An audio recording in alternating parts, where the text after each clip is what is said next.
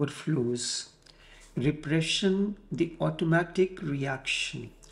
If you become more aware in your day-to-day work, in your ordinary life, the awareness will grow. And with that awareness, you will not be just a mechanical thing. For the first time, you will become a person. Now, you are not one.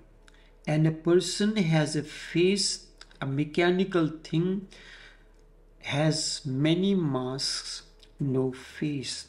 Indeed, repression has become an automatic reaction in our day-to-day body-mind mechanism. And now we cannot recognize or can change it. For this, several things have to be understood. First, all your faces are false and you do not have any real face. That is why the question arises again and again, which is false and which is real. If you have the real, you know, then the question never arises. All the faces are unreal, so you do not have to make any comparison. You do not need to know the real, and that is the difficulty. You have not seen what is real, and the real is not seen naturally. Much effort is needed to find that. In Zen, the real is known as the original face, the face you had before birth, the face you will have after death. That means all the faces in life, the so-called life, are false. How to find out what is real face? You will have to go back before birth. That is the only way to find the real face, because the moment you are born, you have already been false because of conditionings, etc. You have started being false because it pays to be false.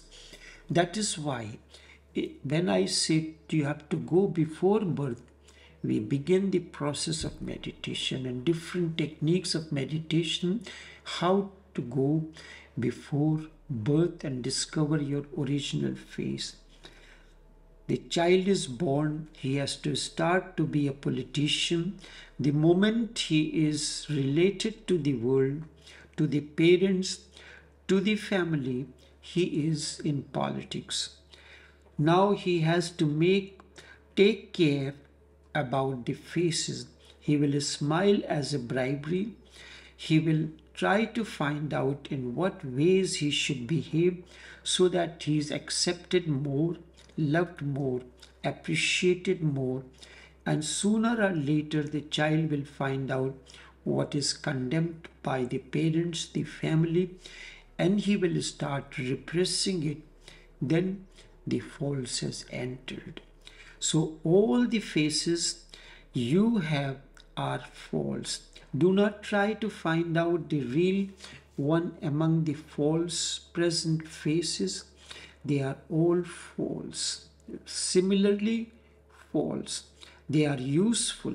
That is why they have been adopted. They are utilitarian, but not true.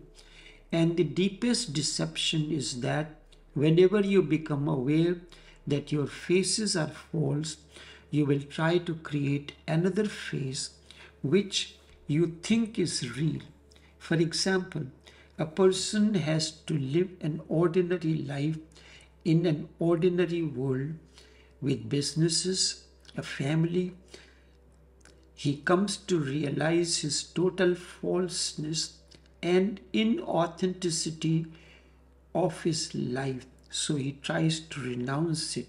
He decides to leave the world to start the process of transformation. And he may be thinking that now the face is real. It is again a false face. It has been adopted as a reaction to the other faces, not as a natural process. And with a reaction, you can never get to the real. by reacting to the false faces, you will go on creating false faces. So what is to be done? The real is not something which has to be achieved. The false you have to achieve. The real is not something which is to be achieved. It is not something to be cultivated.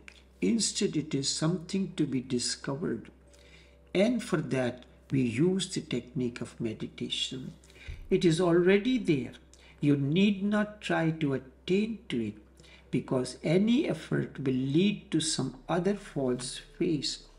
For a false face, much effort is needed. It has to be cultivated. For the real face, you have not to do anything. It is already there. If you simply leave your clinging to the false faces, the false will drop, and that which is real will remain. All the false faces will drop. When you have nothing to drop, only that which cannot be dropped is there, you will come to realize what is real. Meditation is the way to start dropping the false faces. That which is there is so much. That is why there is so much insistence on being thoughtless, because without thought you cannot create a false face. Only in a thoughtless state of awareness you will experience and realize your real face. Remember, it is basically thought that creates a false face and masks. When there is no thought, there can be no face. You are faceless. And faceless state is the state of real face. Since both mean the same thing, you can use either of the two without any conflict. Faceless face or real face. So be aware of your thought process. Do not fight with it. Do not repress it. Simply have awareness. The thoughts are there, just like clouds in the sky, and you are looking at them without any prejudice, either for or against. If you are against, you will be fighting, and that very fight will create new thought process. If you are for them, you will forget yourself and you will float in the current of that thought process.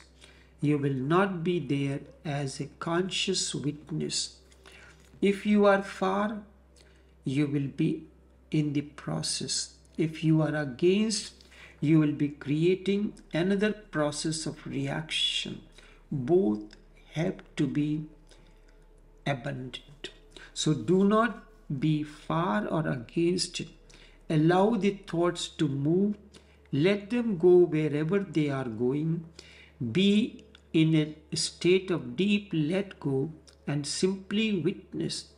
Whatsoever is passing, witness. Do not judge. Do not say it is good or it is bad. If the thought of a divine being comes, do not say it is beautiful. And the moment you say, you have identified with it already, and you are cooperating with that thought process. You are helping it. You are giving energy to it. You are feeding it. And if you are feeding, you can never drop it. Or if there is a thought, a sexual thought, do not say it is bad, this is sin, because when you say this is sin, you have created another series of thought. Sex is a thought, sin is a thought, both are processes. God is a thought. It makes no difference whether the thought is a sexual or of sin or of God. Be neither for or against. Simply look at them with an unprejudiced eyes.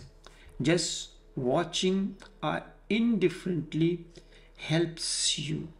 Remember Jesus' statement, judge ye not that ye not be judged. This will take time because your mind is so occupied with different notions. It will be difficult in the beginning. The moment you see something, you have judged it. We do not wait because there is not even a single moment's gap between you see something and a thought comes. You see a flower and you have already said it is beautiful. In the very seeing, the interpretation comes in. The flowers are blossoming, let them blossom. Be with it. Be one with it. Instead of saying anything, it is good or bad. You will have to be constantly aware to drop this mechanical habit of judging. You have to start practicing it on a day-to-day basis. Start with the small things, then a moment comes, then whatsoever is happening in front of you or passing in front of you, you will remain a witness to it as if it has nothing to do with you. You see a face and you have already judged it ugly, good, bad, or anything else. The judgment has become so deep rooted, we cannot see anything simply. Jesus spoke in parables, judge ye not that ye not be judged. But this is a great statement which has a deep meaning in it.